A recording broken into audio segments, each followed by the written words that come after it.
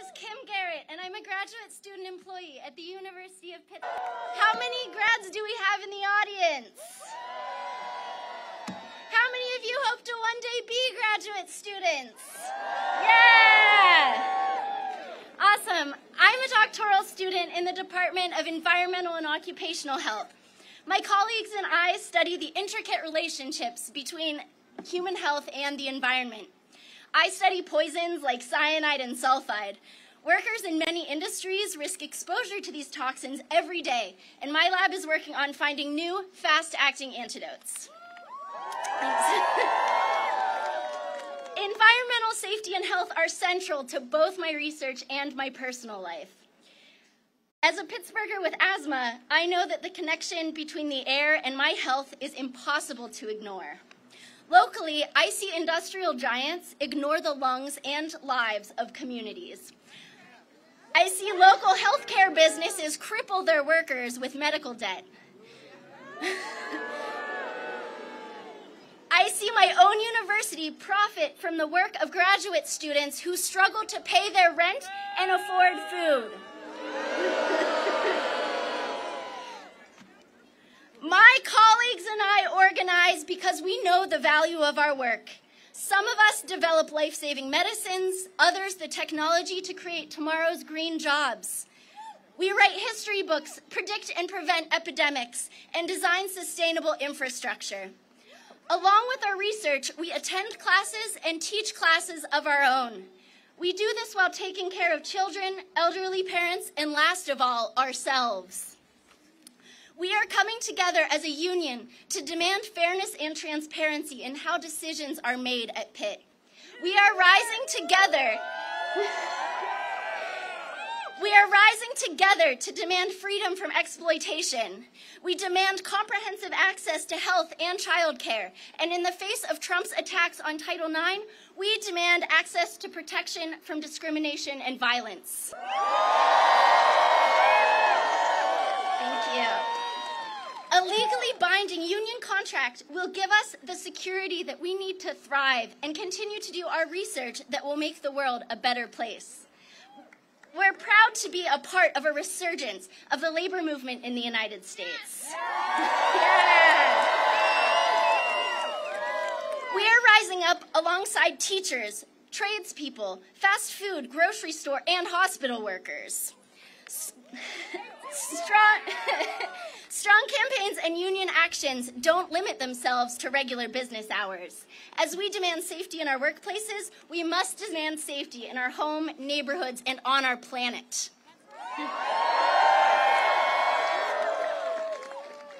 Robust organizations of workers are the strongest tools we have to fight for our goals, and we need political leadership that fights alongside working people. Senator Bernie Sanders has continuously stood up for workers throughout his career, and we are so proud. Yeah.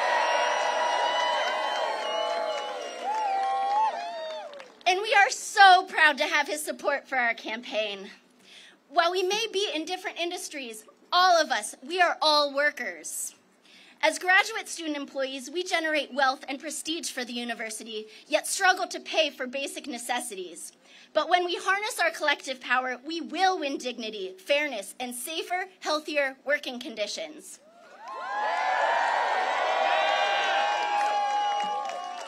And when we take this power to the streets, we can win the same for our communities and planet. Before I wrap up, I have a favor to ask of all of you. Take out your phones, open a browser, go to usw.to/electioninfo. And if you are a graduate student or a graduate employee at Pitt, make sure to make a plan to vote union yes.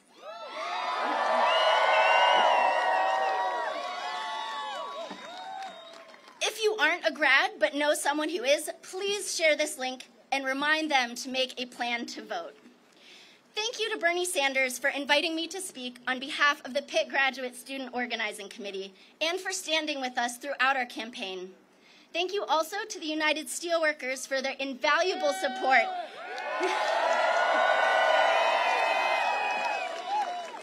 And and for listening to us when we first sought out your help.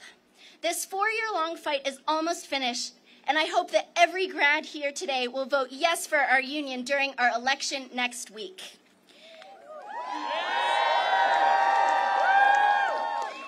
As grads together, I believe that we will win.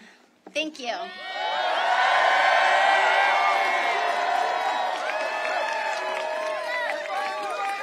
Ladies and gentlemen, please welcome to the stage, mother of 3 and UPMC worker in the Presby Pathology Department fighting to make UPMC recognize her union, Neela Payton.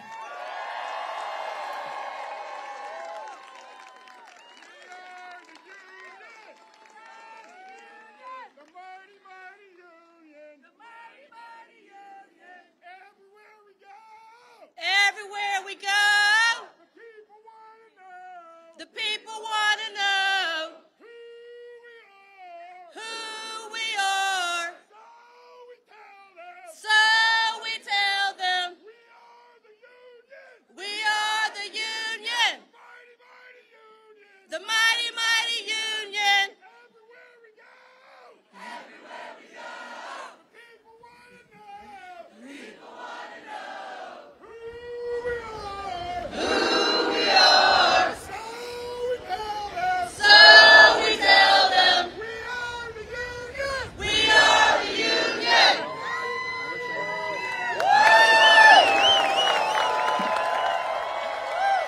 Good afternoon, ladies and gentlemen. It turned out to be a beautiful day for a rally, don't you think? Woo! My name is Neela Payton, and I'm a mother of 3. I work for the largest employer in our state, UPMC. And folks, I'm also pretty fed up. Why, you ask? UPMC is not only my employer, but also a charity that I owe significant medical debt to. And I'm not the only one. Boo. Many of my coworkers, none of which make a living, let alone a thriving wage, also are in debt to UPMC due to skyrocketing healthcare prices and predatory clauses in their insurance. Tell me, can you name any other charity that has sent their own employees to collections because of debt they owe to that charity? I am thankful that Senator Sanders is willing to stand with UPMC workers, and I am proud to stand together with him to fight for our union rights. Feel the burn! Feel the burn! Feel the burn! Feel the burn! Feel the burn! Feel the burn! Thank you guys very much. Thank you. Have a great day. Ladies and gentlemen, please welcome to the stage, union activist Al Hart.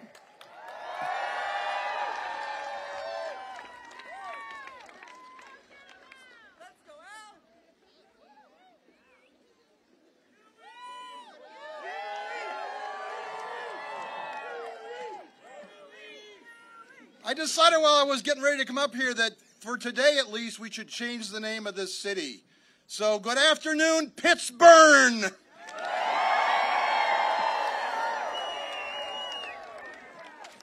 I'm Al Hart. I live here in Pittsburgh and Stanton Heights.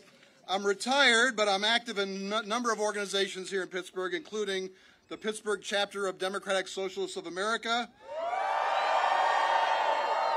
and a new political action committee called Unite that's recruiting more progressive, radical candidates to run for office. I've been a labor activist for the past 45 years in the United Electrical Workers, better known as UE. I live in Pittsburgh now, but I grew up in Erie, and that's an important place right now. I started my labor career as a rank-and-file worker in the GE plant in Erie, where I joined the union, later became a shop steward and a member of the executive board. Since 1986, after 1986, for 30 years I worked as a union rep for around various places around the country, and eventually ended up here in Pittsburgh. You may have heard about my plant in Erie and the struggle that's going on there. The General Electric plant in Erie has built locomotives for 100 years, and a few months ago, a Pittsburgh company, Wabtec, the old Westinghouse air brake company, bought GE Transportation. And the fight right now is over Wabtec's attempt to gut the wages, the benefits, and the working conditions that members of my union established over the last 82 years. And I'll say a little bit more about that later. It has to do with Bernie. My union has a long relationship with Bernie Sanders. We have a number of locals in Vermont, and Bernie Sanders has supported our locals in Vermont in every struggle they've been involved in, whether it was a political struggle, a collective bargaining struggle, or a struggle to organize, since the 1980s when he was mayor of Burlington.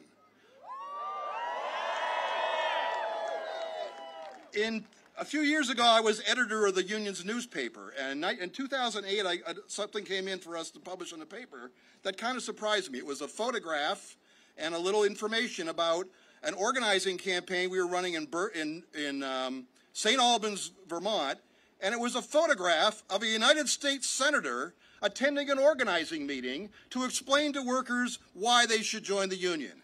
And I think you all know who that senator was. I don't think there's another person in the United States Senate that would do that. I've never heard of it. I've never heard of any politician actually helping in organizing campaigns. And I was kind of surprised by this, but then some other people in the union that had been in Vermont or were from Vermont told me, this is nothing new. Bernie's been doing this for us for years. Every time we have an organizing campaign, even when he was just a mayor, he would show up and talk to the workers about the benefits of joining the union. Bernie Sanders is a union organizer. And besides being a union organizer, he's someone who walks the picket lines. He's been involved in many strikes. He shows up on the picket lines and supports the workers. In the fight we're involved in Erie right now, our members went out on strike at the end of February for 9 days. And they may be going back out on strike again in June. We got an interim agreement that's acceptable for 90 days, but we don't know what's going to happen after June 3rd. And it's not looking that good right now. But Bernie stepped in even before the people went on strike. He was putting out information nationally about the issues in that strike and why it was a struggle for the right of workers and all workers of this country, but particularly manufacturing workers who build some very complex, products to earn a living wage and work in dignity. And Bernie made a strike in little old Erie, Pennsylvania, a national cause. When we had a rally at the Wabtec plant here in Wilmerding, which is also the corporate headquarters, Bernie sent out texts to every contact he had in the Pittsburgh area. Some of you must have got those texts to help us build turnout for the rally we had in Wilmerding, where we also represent the workers in that plant in UE Local 610. So Bernie is there. Bernie doesn't talk about being a supporter of labor. He does it. He helped us every step of the way in this fight.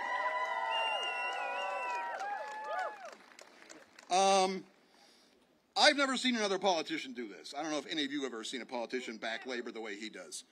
One more thing I want to say, since I'm also up here as the old guy. I'm retired. I have a pretty good retirement. I got a little bitty pension from GE from the time I worked for them in the 70s and 80s. I get a decent pension from my union. I get Social Security.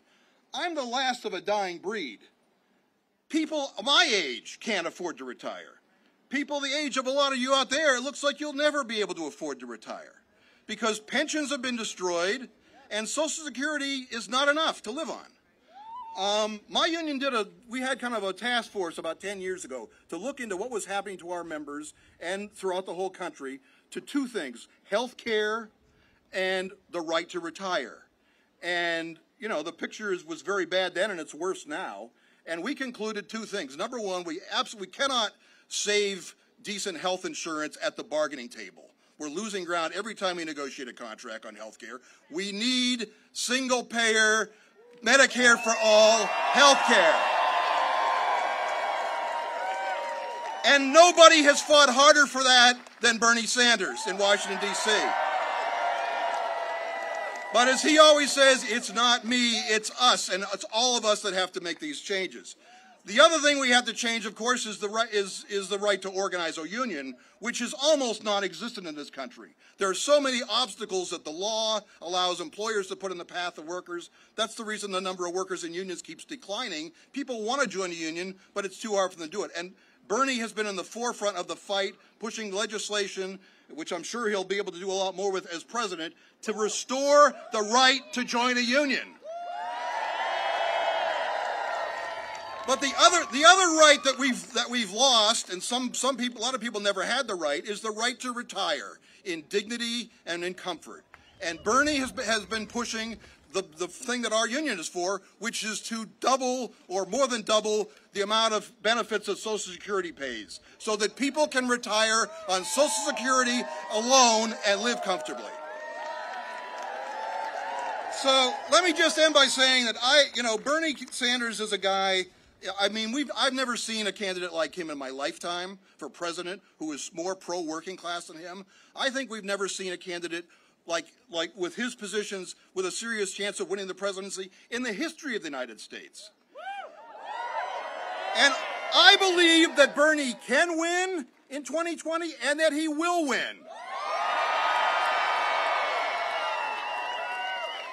And it sounds like you agree with me. So let's get to work and make that happen. Ladies and gentlemen, please welcome from San Juan, Puerto Rico, co-chair of the Bernie 2020 campaign, Mayor Jolene Cruz.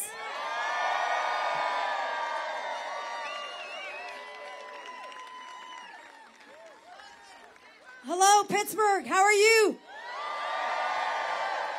You know, it is very special for me to be here today for two reasons. One, I went to school at Carnegie Mellon University. Two, 29 years ago this November, I gave birth to my only child, my daughter Marina, at McGee Women's Hospital. So this is like coming home for me. And number three, out of a debt that I had to pay, a debt of gratitude to the people of Pittsburgh, Pennsylvania. You see, September 20th, 2017, San Juan and Puerto Rico were changed forever. Two devastating hurricanes really ripped us apart. And rather than finding words of comfort, rather than standing up to the task, the President of the United States neglected all of us. He made sure that the people that needed help didn't get the help. You can kill people with a gun, or you can kill people with neglect. And 3,000 Puerto Ricans died because President Trump did not have it in him to get the job done. People ask me why that happens. It may be because he's racist. It may be because he doesn't have a clue. He actually said that the reason why the United States could not get help to Puerto Rico was because we were an island surrounded by water. Lots and lots of water, ocean water. But when the time came, I spoke words that came out of my heart. I said, we are dying here. And you are killing us with your incompetence, your bureaucracy, and your inefficiency. And the people of the United States heard the call. Right here from Pittsburgh. Brothers Keepers, Pitt students, Carnegie Mellon students, and just the regular folks all over the United States came out to tend to our wounds. You see, we didn't want electricity to take hot baths or have air conditioning. We wanted electricity so that doctors did not have to go to the hospital table and operate on people with a light on their cell phone. This man turned his back on us, but the people of the United States, the unions in the United States, tended to our wounds, fed us, gave us water, and let us know that we were not alone. So let's give it for the unions.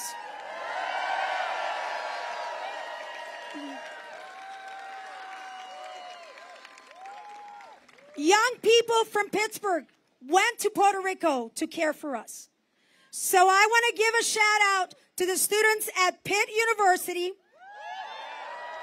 who are fighting a great fight. One fight that we should all fight with them, to have the right to have a union that would defend them. I'll tell you another thing. What do you need when things are not going right? You need somebody that will get the job done. We need a leader, say it with me, that will get the job done.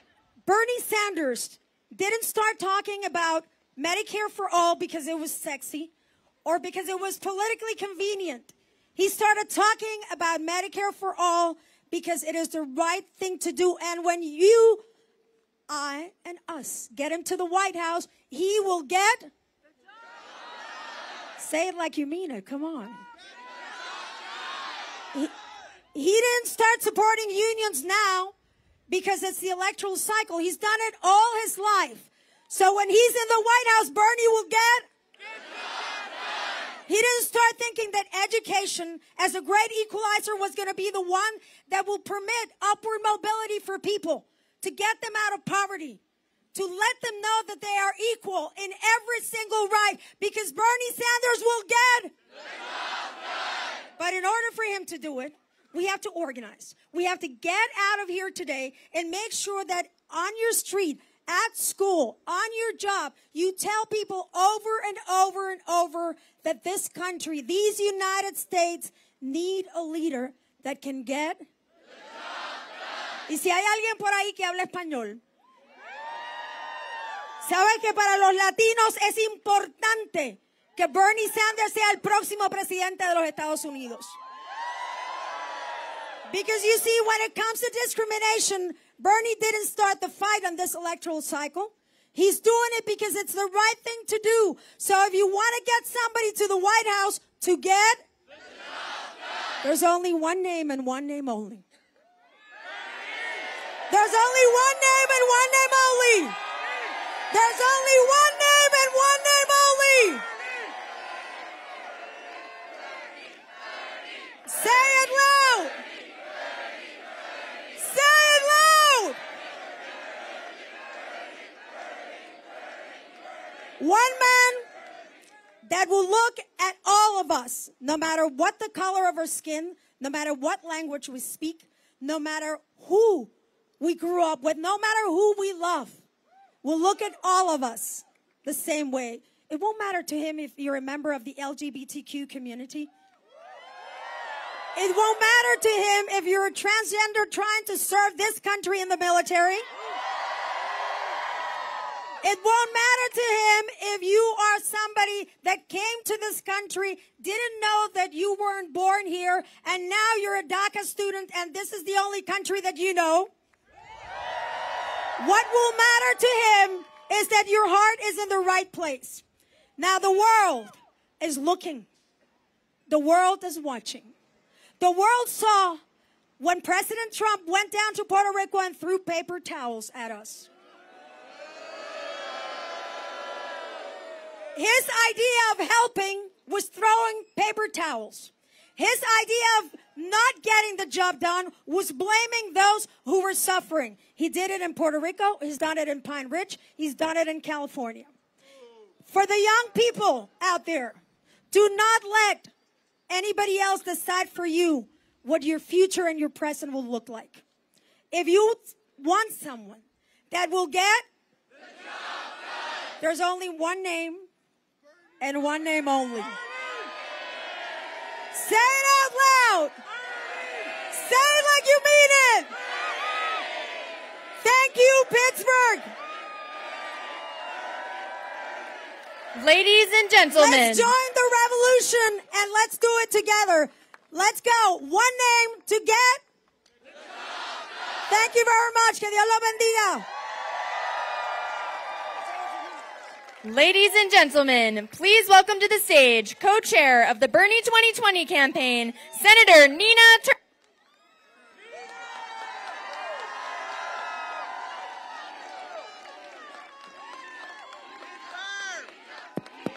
Pittsburgh!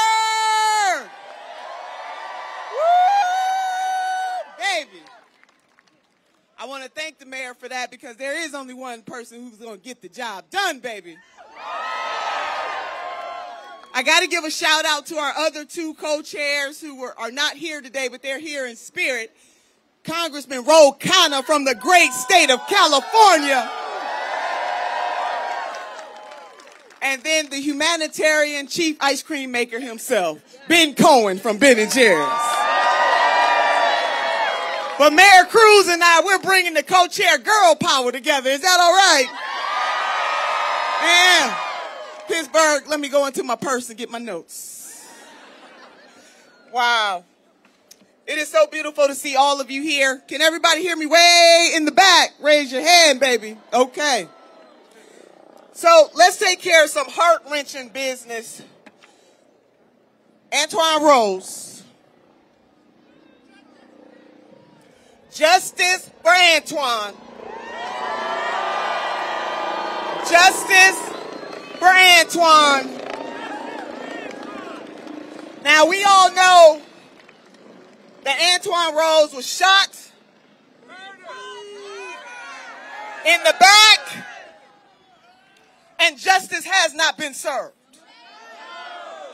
But Pittsburgh, as a community, we need to stand with his mother and the rest of his family and come together for justice. We cannot let his death be in vain. Now, we can't just talk about that. We got to be about that. So can we just have just a moment of silence and reflection on the loss of life of a 17-year-old unarmed African-American man, young man, who was shot in the back. Boom. A moment of silence, please.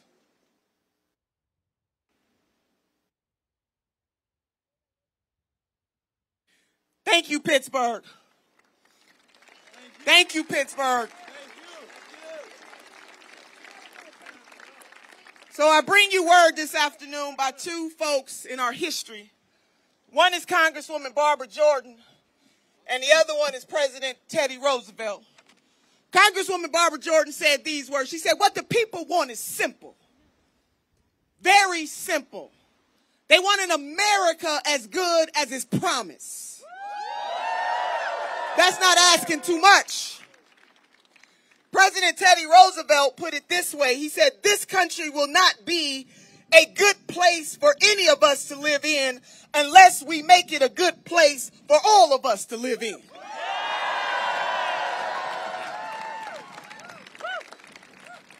It is on those two quotes that I base my remarks this afternoon about a champion for justice by the name of Bernard Sanders. He's been fighting the fight for what is just, for what is right, and for what is good for a very long time. And we got the receipts going back 10 years, 20 years, 30 years, 40 years. He is not new to this. And so when you are a visionary, sometimes you are very much ahead of the curve. And that is Senator Sanders. That's his MO. He is a first-generation college graduate. His lived experience informs him. His father was an immigrant from Poland coming to this country at the young age of 17 years old to escape the Holocaust. Senator Bernie Sanders understands what it means to try to come to this country for a better life. And for those of us who live in this country right now seeking a better life. His mother died at a very young age. She was only 46 years old. Him and his brother and his parents, they lived in rent-control housing in Brooklyn. You may say, S&T, why are you telling us this? I'm telling you this because we need to understand the measure of the man. He has a lived experience that helps him to understand hashtag that the struggle is sure enough real. He gets it. And his mother's dream, her hope, was to own a home, but she did not live long enough to see that dream realized. Senator Sanders understands that when you have to live paycheck to paycheck, when you're struggling every day, that it is hard, sometimes gut-wrenching, to see a better day tomorrow. And that is why he is standing up to a rigged system against the working class people of this country.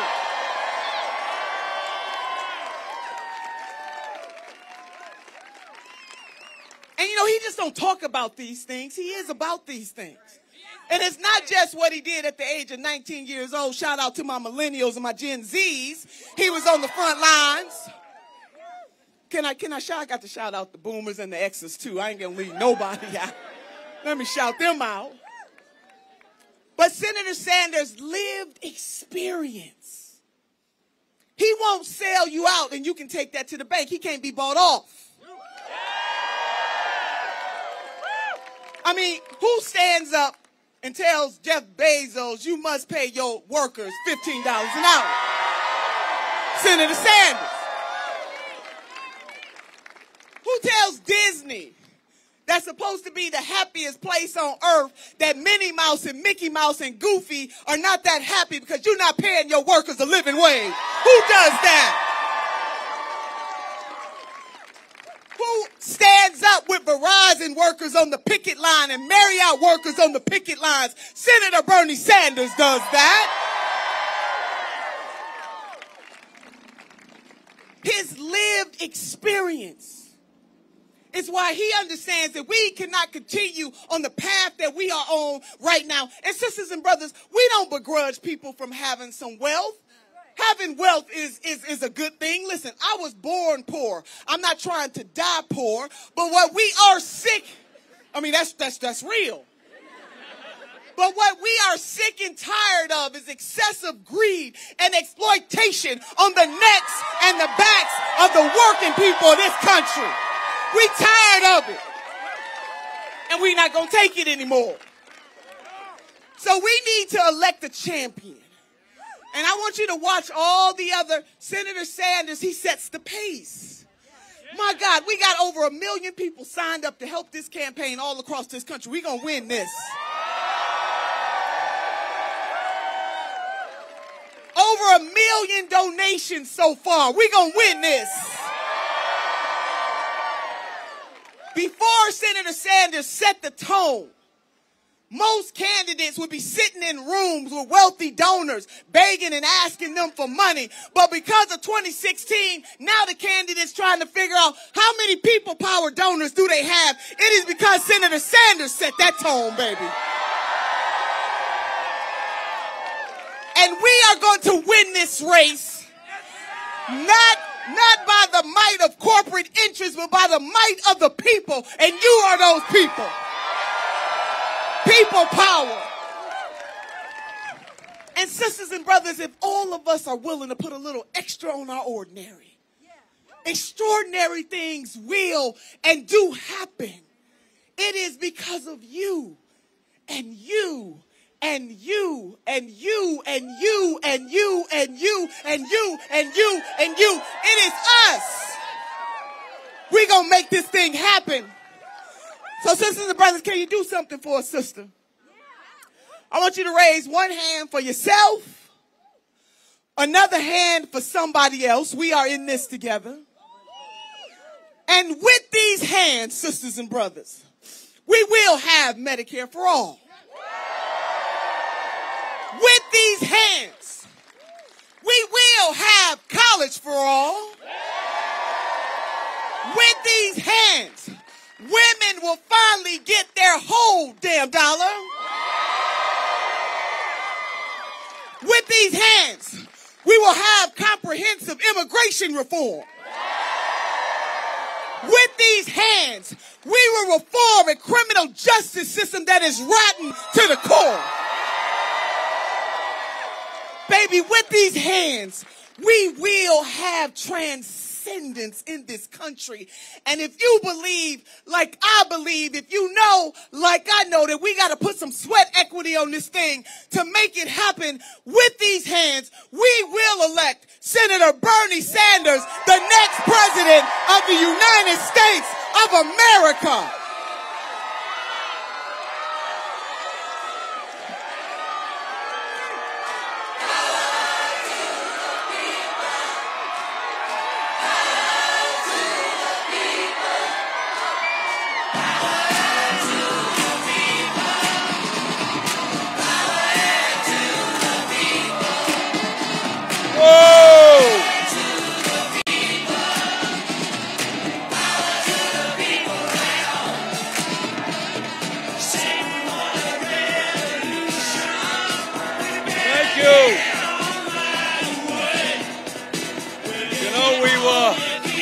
Thank you, Pittsburgh.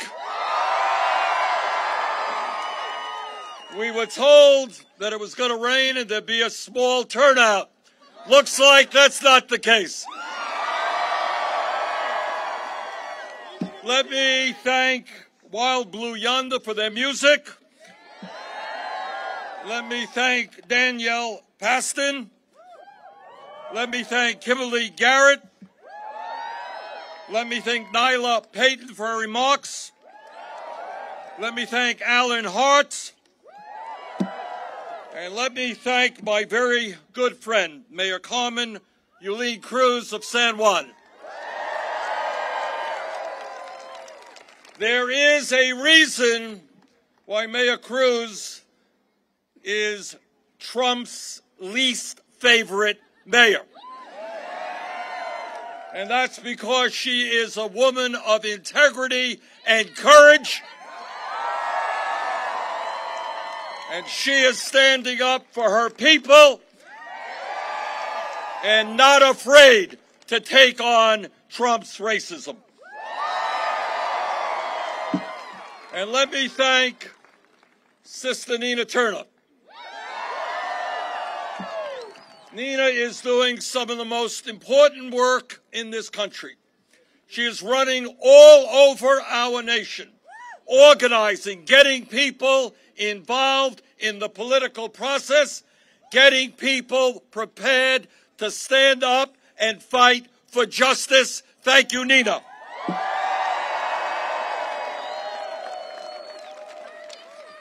Now, this weekend, I'm here in Pennsylvania, and I've been to Michigan, Wisconsin, Indiana, and Ohio.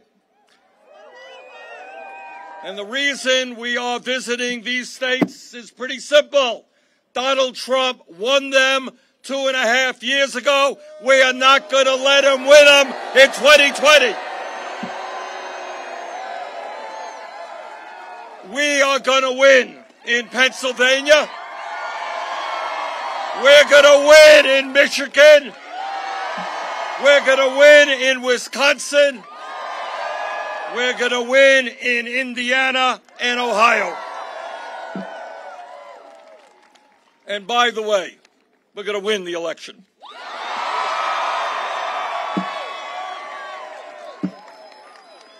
And one of the reasons that we're going to win here in Pennsylvania and other states is that I think that people increasingly understand that in a democracy, we all have differences of opinions. And that's natural and that's a good thing. But what we should not be having for a president is somebody who is a pathological liar. And whether you are a progressive, a moderate, or a conservative, you do not want somebody who lies all of the time to lead this country. Now, Donald Trump has told literally thousands of lies since he began his campaign and since he has been in the White House. But the biggest lie that he told the people of Pennsylvania and the people of Vermont and people all across this country, the biggest lie was that he was going to stand up for working families and take on the establishment. That was a monstrous lie. And let me give you just a few examples. As many of you recall, here in Pennsylvania, Trump came through the state and he said, I will guarantee health care to everybody. Remember that? Well, as president, Trump did exactly the opposite. Instead of guaranteeing health care to everybody, he supported legislation that would throw 32 million Americans off of the health care they currently have. And that legislation would do away with the protections for people who have pre-existing conditions. It would do away with the coverage for people 26 years of age or younger to be on their parents' insurance policies. So we say to President Trump, throwing 32 million people off of health insurance is not standing up for working families. It is betraying them. Some of you may recall Trump said, hey, I'm a different type of Republican. I'm not going to cut Medicare or Medicaid or Social Security. It will not shock you to learn that he lied. I know that that's a shock, but he did. In his last budget, he proposed $1.5 trillion cut to Medicaid, an $845 billion cut to Medicare, and billions in cuts to Social Security. Now, when Donald Trump ran for president, he came to Pennsylvania and said, we are going to pass tax reform that will not benefit the wealthy. Remember that? Well, he lied again. Turns out that 83% of the benefits of his tax bill over a 10-year period go to the top 1%. And by the way, anybody here happen to know how much Amazon paid in taxes last year? So here you have a major corporation making over $10 billion in profit, owned by the wealthiest person in the country, and because of Trump's tax bill, paid zero in federal income taxes. But it's not just Amazon. It's General Motors, Chevron, IBM, Eli Lilly, and many, many other major corporations. Trump promised, as you may recall, that he would substantially reduce the trade deficit.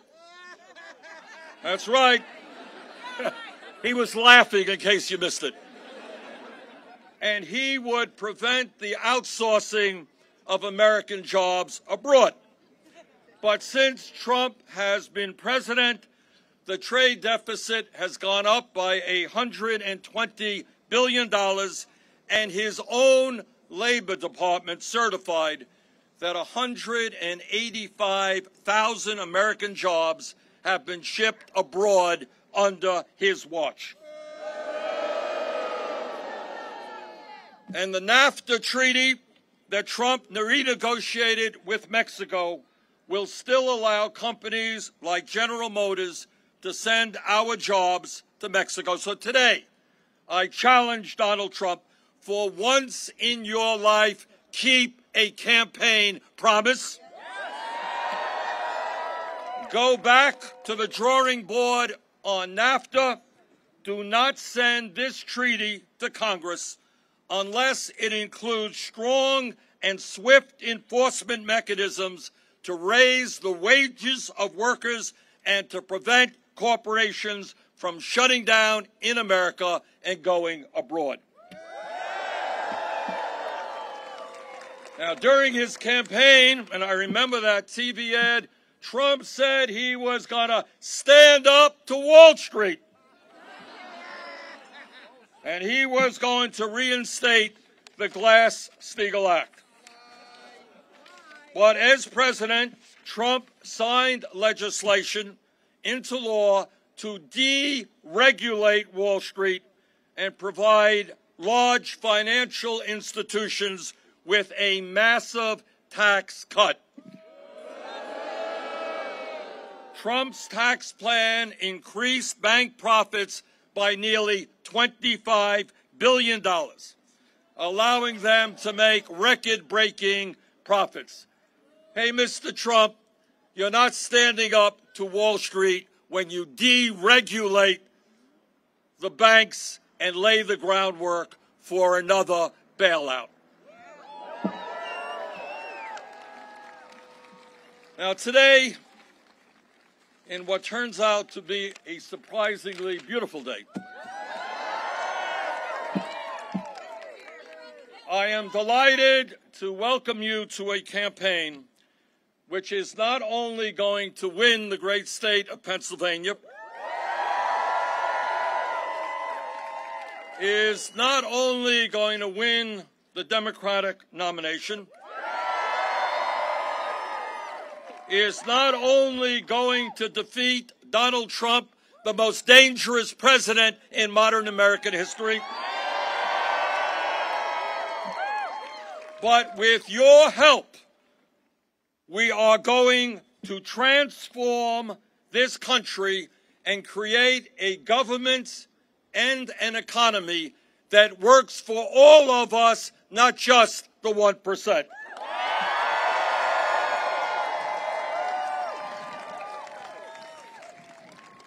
So today I welcome you to a campaign which says with confidence and with love that the underlying principles of our government will not be greed, will not be kleptocracy, will not be hatred, and will not be lies.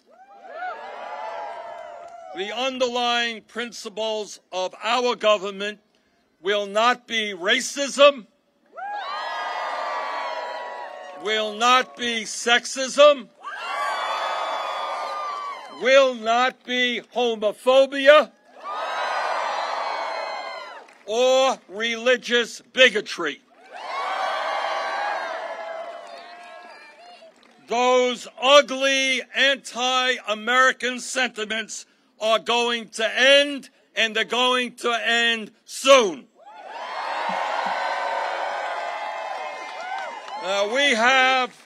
We have a very different vision for the future of America than Donald Trump has.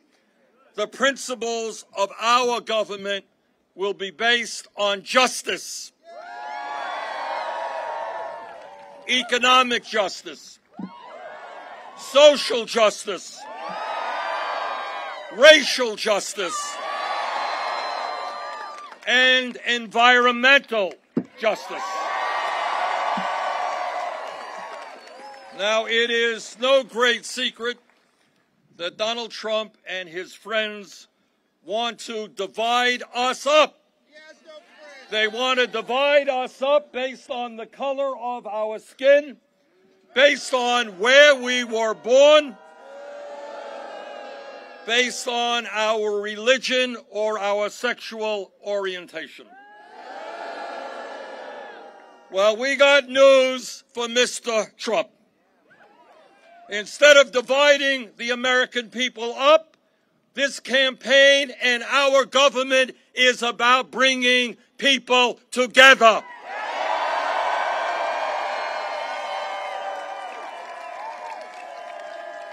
Black and white and Latino, Native American, Asian American, gay and straight, native born and immigrants.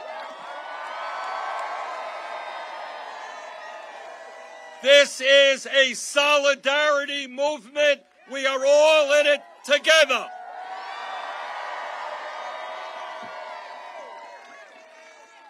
And when I talk about being in it together, I'm thinking about that working class family in Pittsburgh or Burlington, Vermont, that cannot afford to send their kids to quality child care. When we are in it together, I'm thinking about the woman I met yesterday in Detroit who said there are 200 vacancies for teachers in the Detroit school system because they don't have enough money to pay their teachers a decent wage. When we talk about solidarity, we're talking about lives being destroyed because of a broken and racist criminal justice system. When we talk about solidarity, we're talking about undocumented people in this country scared to death about being arrested tomorrow and deported. When we talk about solidarity, we're talking about the families in Pennsylvania and in Vermont and in California who are forced to work 2 or 3 jobs just to keep their heads above water economically. So no, we're not going to let Trump divide us up. We're going to come together and address the real crises facing this country and create an economy that works for all of us.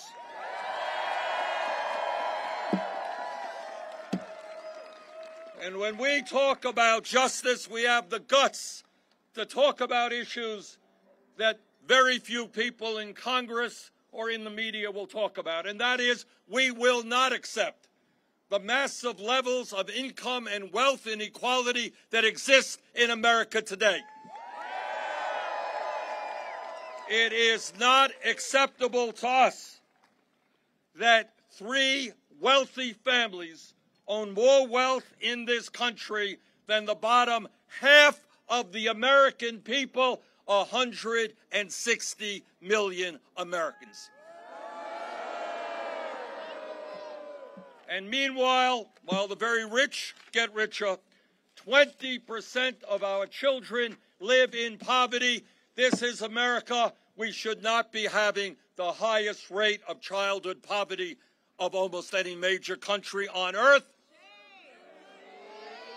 With the rich getting very richer, we should not be tolerating veterans who put their lives on the line to defend us sleeping out on the streets. That is not justice, not what America is about. Justice means that we will not accept 49% of all new incomes going to the top 1%.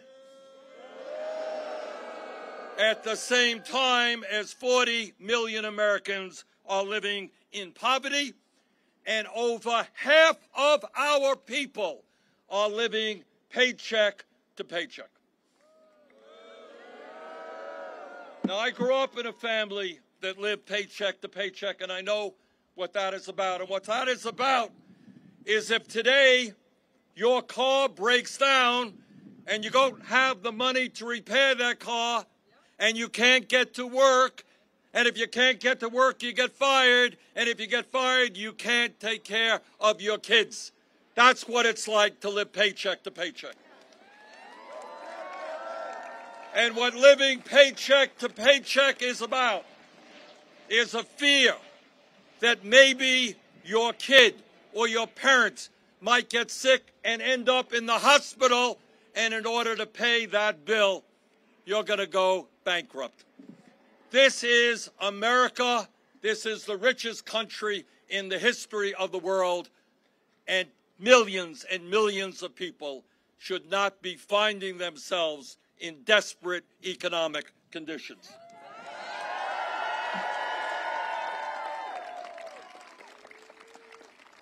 And justice means that today we got a message to corporate America. And what justice is about is ending a process by which the CEOs of major corporations are now making over 300 times as much as their average worker. That is not justice. That is corporate greed, and together we're going to end that.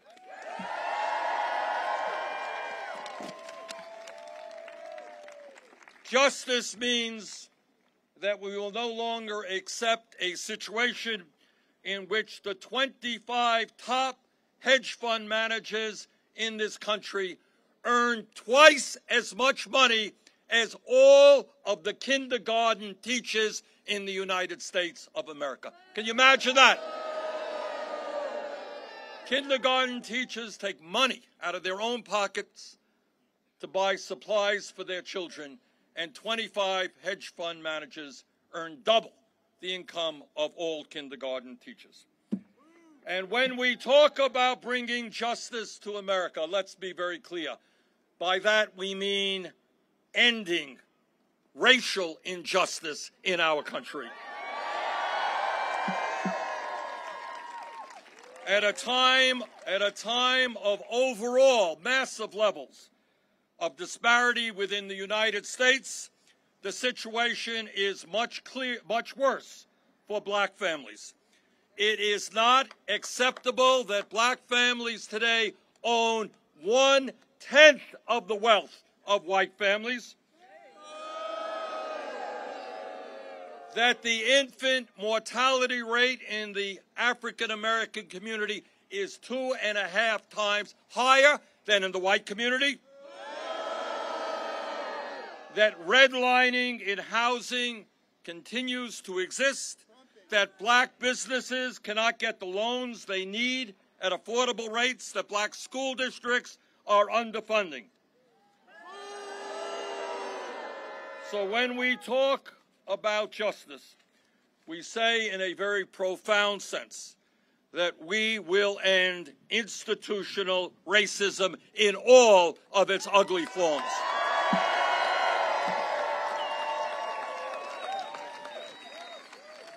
And let me say a word to the young people who are here and the young people of Pennsylvania.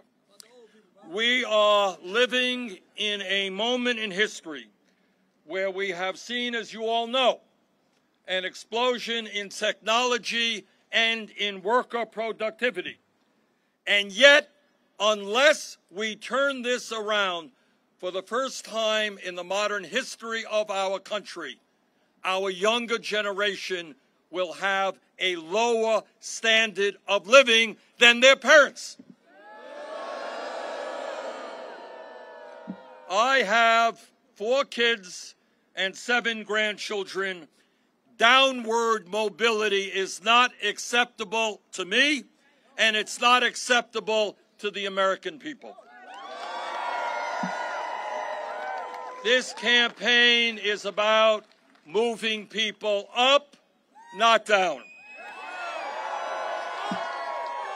And when we talk about justice, it's not just economic justice. It is ending a corrupt political system.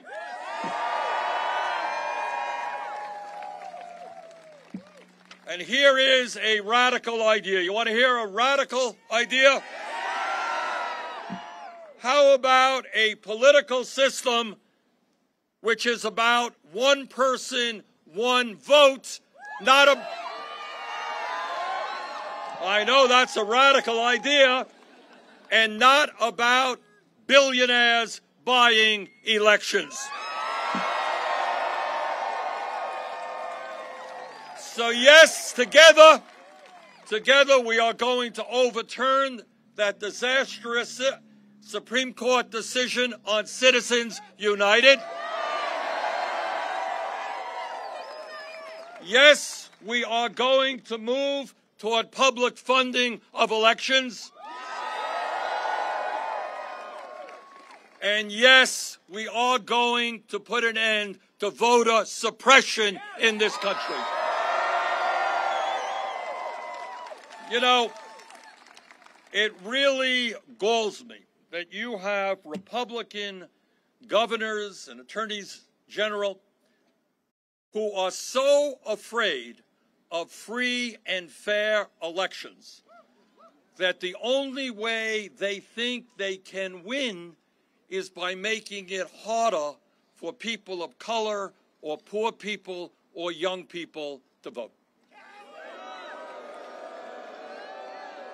So I say to those cowardly governors, if you don't have the guts to participate in free and open elections.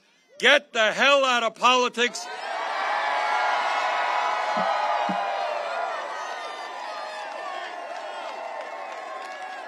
And get a new job.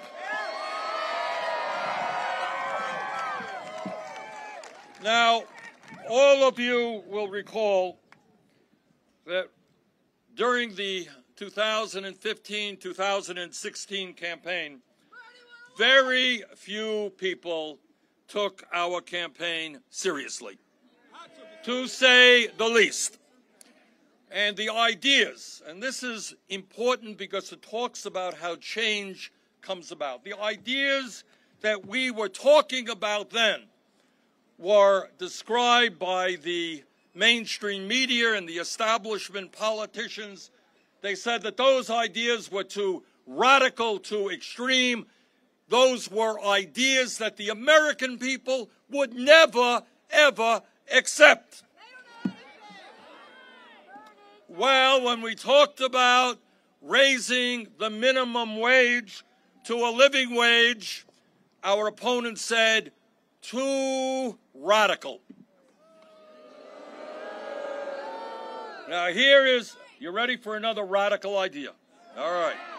Hold on to your hats. I don't want people fainting because this is really a radical idea. We talked, ready for this? About health care as a human right, not a privilege.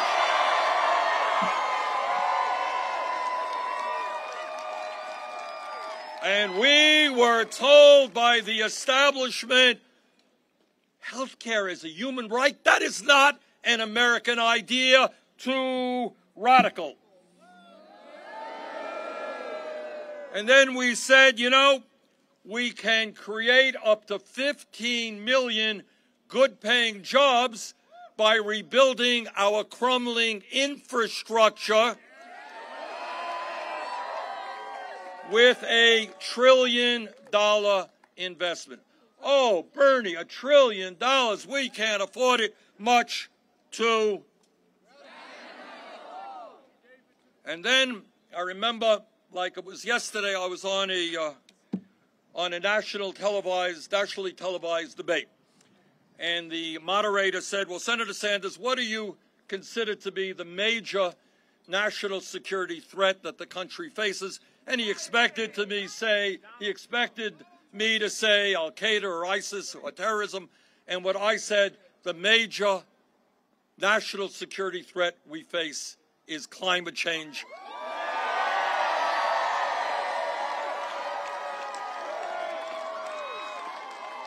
And 4 years ago, when I said that, people literally laughed. Well, they ain't laughing now. And when we talked about criminal justice and the need to reform a broken system, we said one of the things we have got to do is end the war on drugs and legalize marijuana.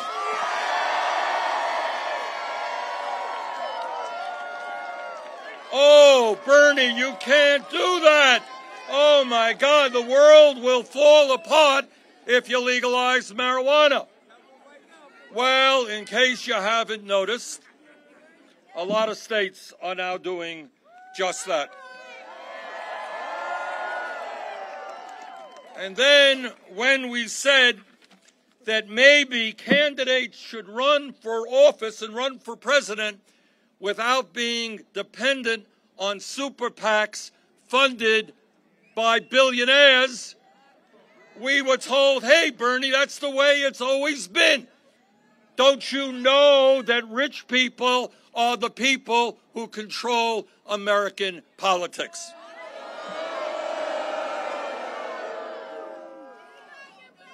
And when we talked about ending the power of superdelegates at the Democratic National Convention,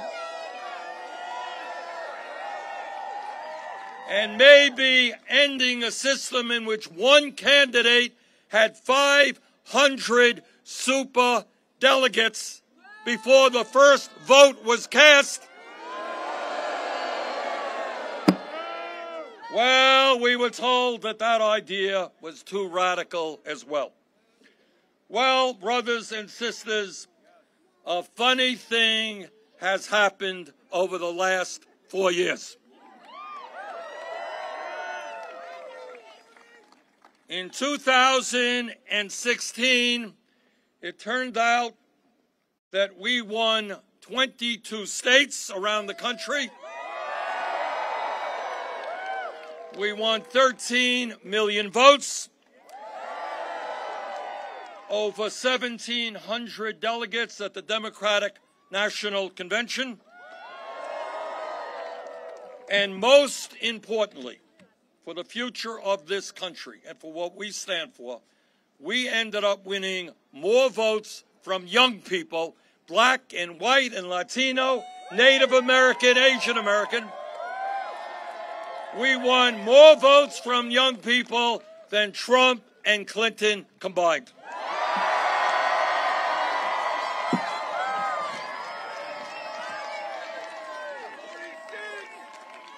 And by the way,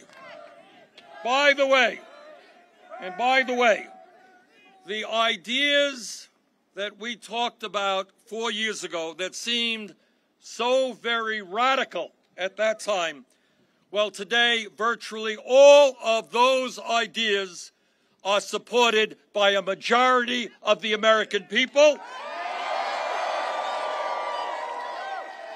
And they are ideas that Democratic candidates from school board to President of the United States now support.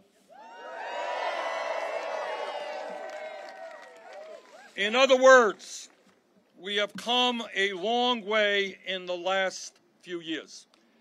And what that change is about is what American history is all about. And that is the understanding that real change never takes place from the top on down, always from the bottom on up.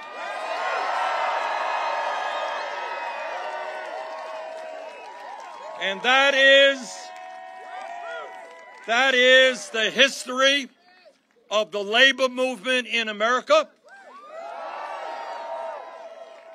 And that is when workers stood up and they said, we're sick and tired of being exploited, overworked, and underpaid. We are going to engage in collective bargaining and have a union.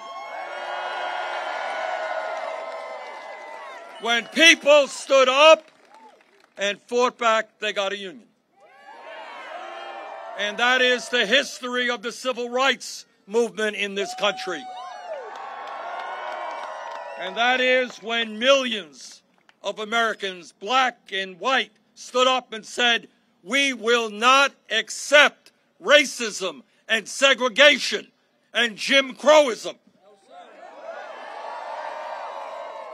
And when people stood up and fought back, we made progress in civil rights. And that is the history of the women's movement. And that is 100 years ago. Women in America didn't even have the right to vote. But women all over the country stood up. Some died in the struggle. Some were jailed in the struggle. But they said, we will not accept being second-class citizens.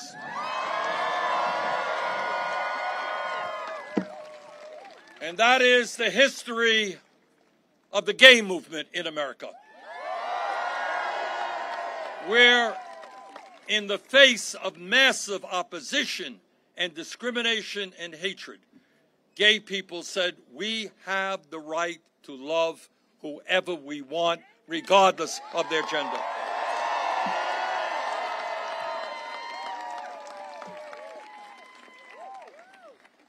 And that's what struggle is about. Frederick Douglass said it, the great abolitionist. He said, if you want change and you think you could bring about change without struggle, you're kidding yourself.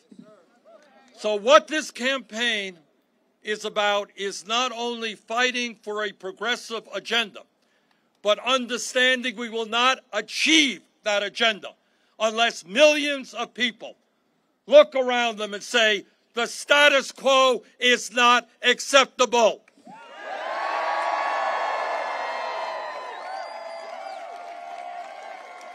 And when millions of people stand up and fight back, we will not be denied.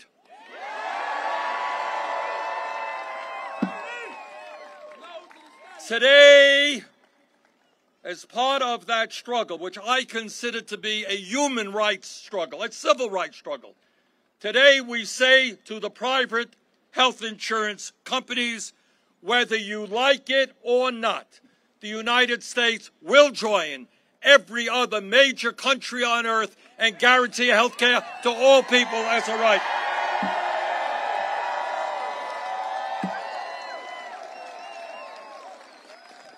It is an international embarrassment that in America today we got 30 million people with no health insurance and even more who are underinsured with high deductibles and high copayments. And for all of that, we end up spending twice as much per capita on health care as do the people of any other nation. Now, the insurance companies are getting nervous, and they are prepared and will spend hundreds of millions of dollars to stop us. But we are going to win this struggle, and we will pass.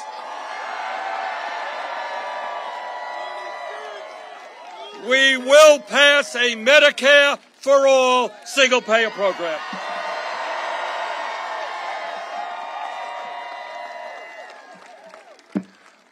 And today we say to the pharmaceutical industry that you will no longer charge the American people the highest prices by far of any major country on earth.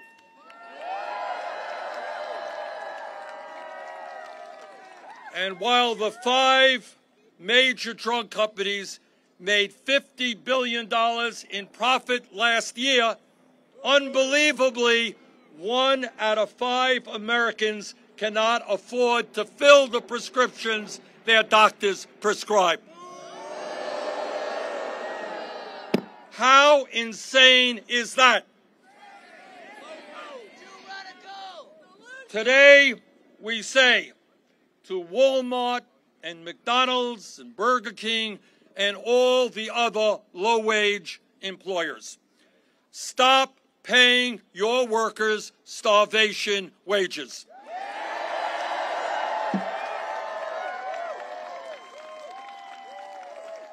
And yes, we are going to raise the federal minimum wage to a living wage, $15 an hour.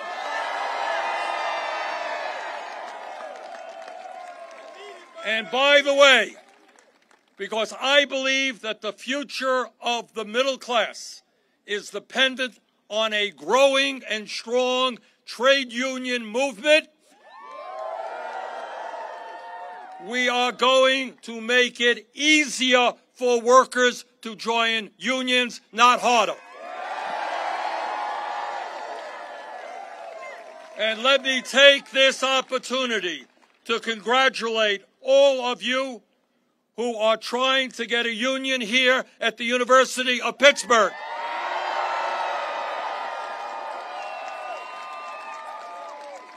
The University of Pittsburgh is a great academic institution, but I say to them, your greatness lies not only on your research and your teaching. Your greatness lies on how you treat your employees.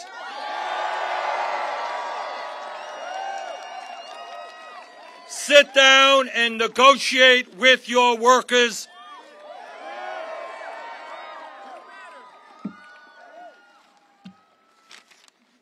And today, we say in Pennsylvania, as we have said all over this country, that we need a trade policy that works for working people and not just for the CEOs of multinational corporations. And that means, for starters, that we're going to stop corporations that outsource jobs overseas from receiving lucrative federal contracts. Let me give you an example of what I mean, because it's something that I literally experienced this morning. This morning I was in Lordstown, Ohio, where a large automobile plant owned by General Motors, employing 1,600 workers, was recently shut down, and the work there was moved to Mexico. General Motors has also recently shut down auto plants in Michigan and Maryland. Let us be clear. Let us be clear. General Motors is a company that received a $50 billion bailout from the taxpayers in 2008. This is a company which over the last 4 years spent $25 billion buying back its own stock and paying out dividends to enrich its wealthy stockholders. This is a company that made over $4 billion in profits last year. This is a company that paid nothing in federal income tax last year. But despite all of that, this is a company which received over $600 million in federal contracts since Trump has been president. But it's really not just General Motors. It's many multinational corporations. And today, our message to General Motors and the other corporations is that you cannot continue to treat your employees with disdain and contempt.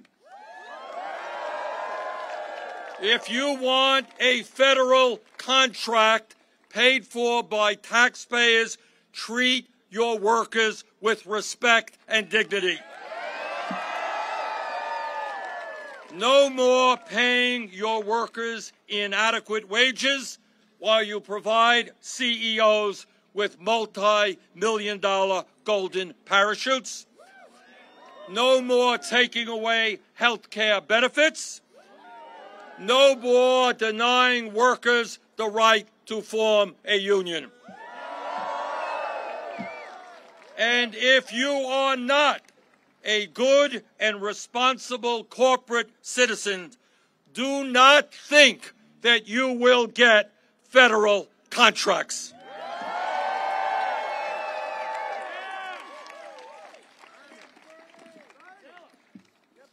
Today, we say to the young people in Pennsylvania, in Vermont, and across this country, we want you in a competitive global economy to get the best education that you can.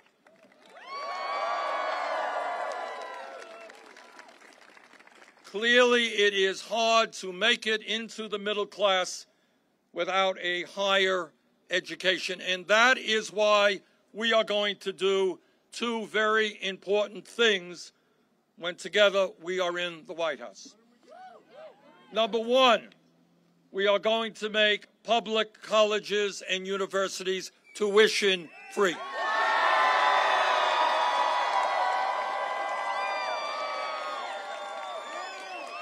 And number two, we are going to stop punishing Americans for the crime of getting a higher education. We are going to substantially reduce student debt. Let me ask you all a question. How many of you are dealing or will deal with student debt? I have talked to people all across this country who left college $50,000, $100,000 in debt, left graduate school or medical school $300,000 in debt. Right there, okay. Talk to a young woman who graduated dental school, $400,000 in debt. Getting a higher education should not mean that people are saddled with unbearable debt for decades. And if Trump and his friends can give $1.5 trillion tax break to the top 1% and large private corporations, we can substantially reduce student debt in America.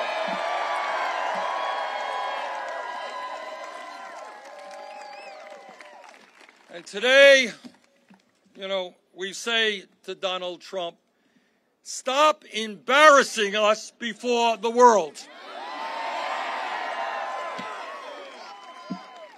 And Trump lies all the time, and he says absurd things all of the time. But this is what galls me maybe the most, and what is the most dangerous lie that he tells.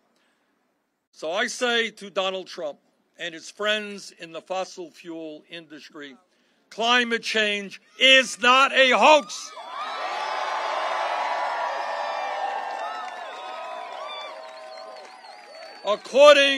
Now we understand that as president we have a great scientist, a great genius, because that is what he tells us he is. But despite Donald Trump's views on the issue, what the scientific community tells us, and you all know this, is that climate change is caused by human activity. Climate change is already causing devastating harm in our country and all over the world.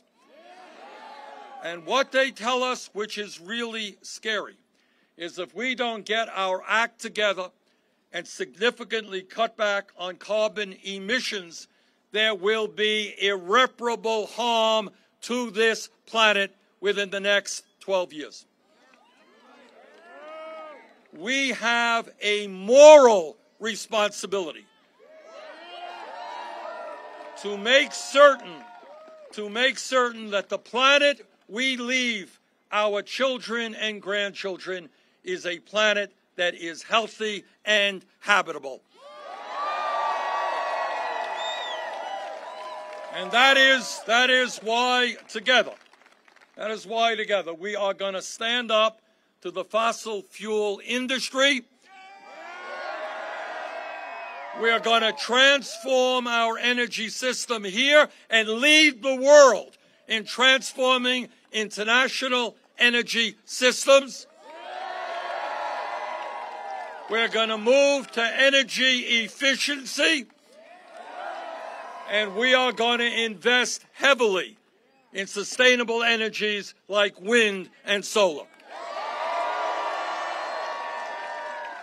And by the way, when we do that, when we weatherize our buildings and our homes, when we create an energy-efficient transportation system, when we build more wind turbines and solar panels, we are going to create millions of good-paying jobs in America.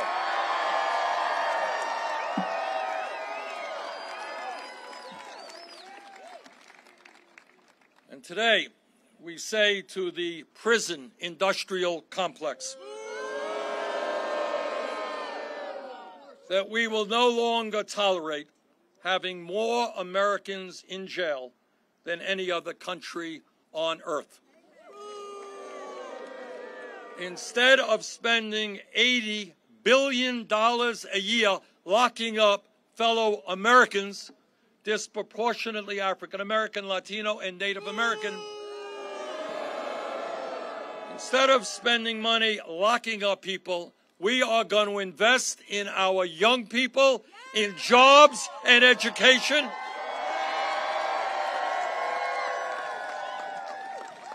not more jails and incarceration.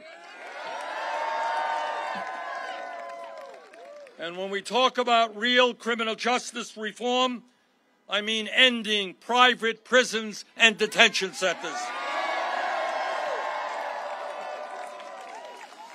We're going to end the war on drugs, which has destroyed so many lives in this country. And we're no longer going to keep people in jail because they are too poor to afford cash bail. And today, we say that instead of demonizing the undocumented immigrants in this country, we are going to pass comprehensive immigration reform and a path toward citizenship. We are going to provide legal status to the 1.8 million young people eligible for the DACA program.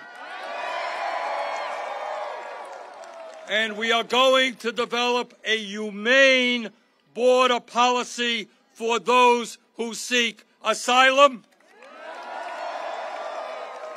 America must never be about snatching babies from the arms of their mothers. And today we say to the military-industrial complex, we need a strong defense, but we do not need to spend more money on defense than the next 10 nations combined.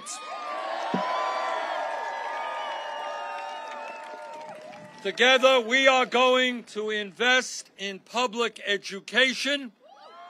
We're going to invest in affordable housing. But we are not going to invest in never-ending wars.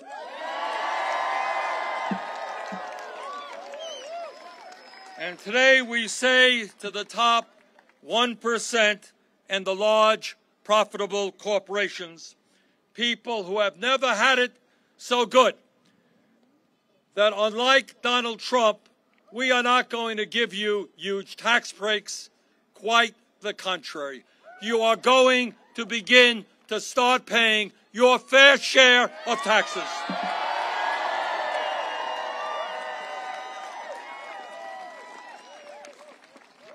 Now, there are a lot of candidates running for president, and I want to be as clear as I can be what together we are going to do when we are in the White House. Number one, we are going to establish a federal jobs guarantee. And what that means is there is an enormous amount of work to be done in this country. We need hundreds of thousands of child care workers. We need more teachers. We need to rebuild our crumbling infrastructure. We need to transform our energy system. There is a lot of work to be done, and we will guarantee a job to every American who is prepared to do that work.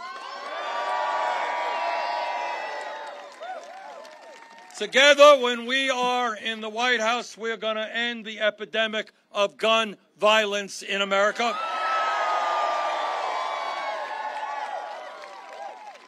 The American people want common sense gun safety legislation, and that is what we are going to give them. When we are in the White House, we are going to protect a woman's right to control her own body.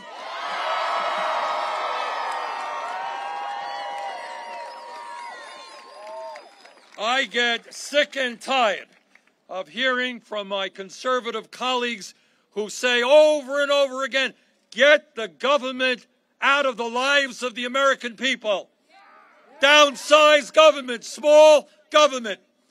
Well, if you believe in getting government out of the lives of the American people, don't tell a woman what she can do with her own body.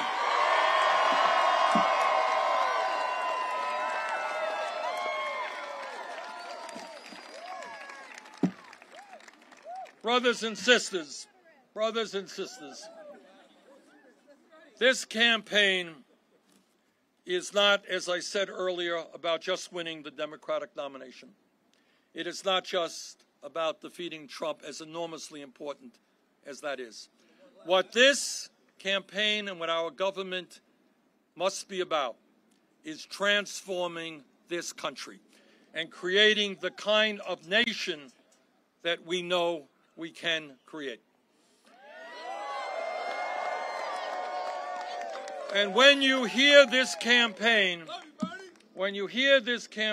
say that this campaign is not about me, but us, that is more than a bumper sticker.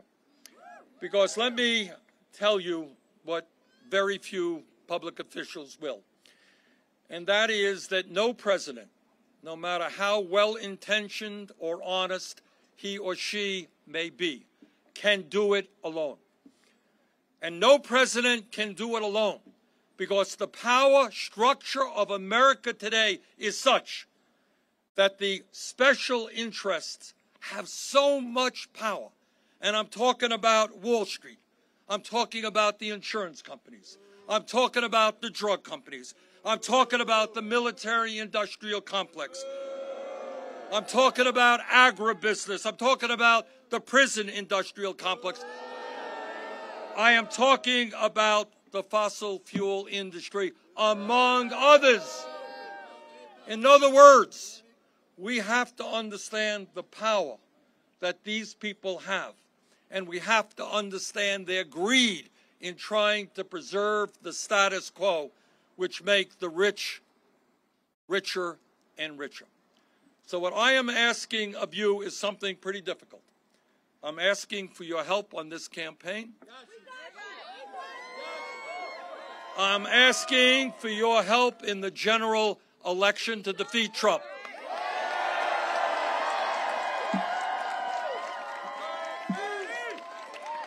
But I am also asking, and I mean this from the bottom of my heart, I am asking for your help. I need your help. We all need to work together.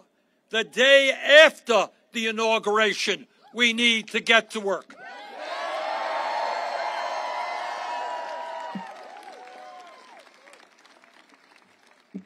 Now, I may not be a Nobel Prize-winning mathematician, but this I do know. I do know because I have seen it for years. I have seen what the power of the 1% is, and I've seen their unlimited amounts of money they have to spend on ugly TV ads and campaign contributions and lobbying. I've seen it. But at the end of the day, the 1% are 1%. And at the end of the day, we are the 99%. So if we stand together in solidarity, if we don't allow Trump and his allies to divide us up, because some of us are black and some of us are white and some of us are Latino and some of us are Asian American and some of us are Native American. If we don't allow Trump to divide us up because some of us are straight and some of us are gay, if we don't allow Trump to divide us up because some of us were born in America and some of us came to America, if we are prepared to stand up and keep our eyes on the prize, and that is creating an economy that works for the kids, that works for our parents, that works for working people. If we understand that in the wealthiest country in the history of the world, that when we stand together, there is nothing we cannot accomplish. So, brothers and sisters, this is a pivotal moment in American history. We're fighting not only to win the election, we're fighting to preserve democracy against authoritarianism. We're not only fighting to win this election, we are fighting to save the planet. We're not only fighting to win this election, we're fighting to end racism and sexism and homophobia. So in this pivotal moment in American history, let us stand together. Let us not let anyone divide us up, and let us go together. And let us go forward to create the beautiful nation that we can become. Thank you all very much.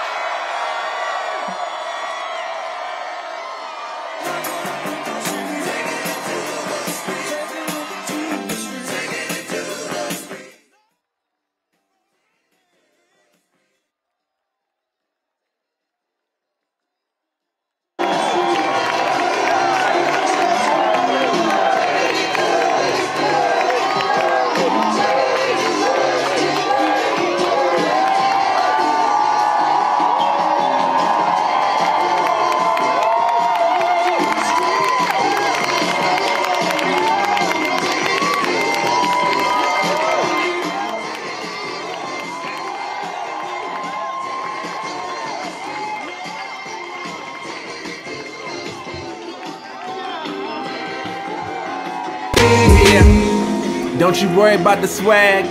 Matter of fact, you can put it on my tab. We counting every vote, they think they got it in the bag. $27 and they still getting mad. So progressive and we never gon' let up. Burn the establishment, I'm screaming from the neck up. This is our time, this is our fight. These are my kids, this is my life. This ain't about the left, this ain't about the right. Nobody cares if your MAGA hat's on tight. Your little baby still yelling for the wall still, while the poor still trying to pay their light bill. 40 hours got them begging for a living wage. Vietnam vets still trying to see a better day. Instead of crying in the ocean full of misery, we gon' stand tall with the burn making history. Senator Sanders stood up when he didn't have to stand up as a young man. The way to define the character of a person is what they do when the cameras are not on, what they do when they don't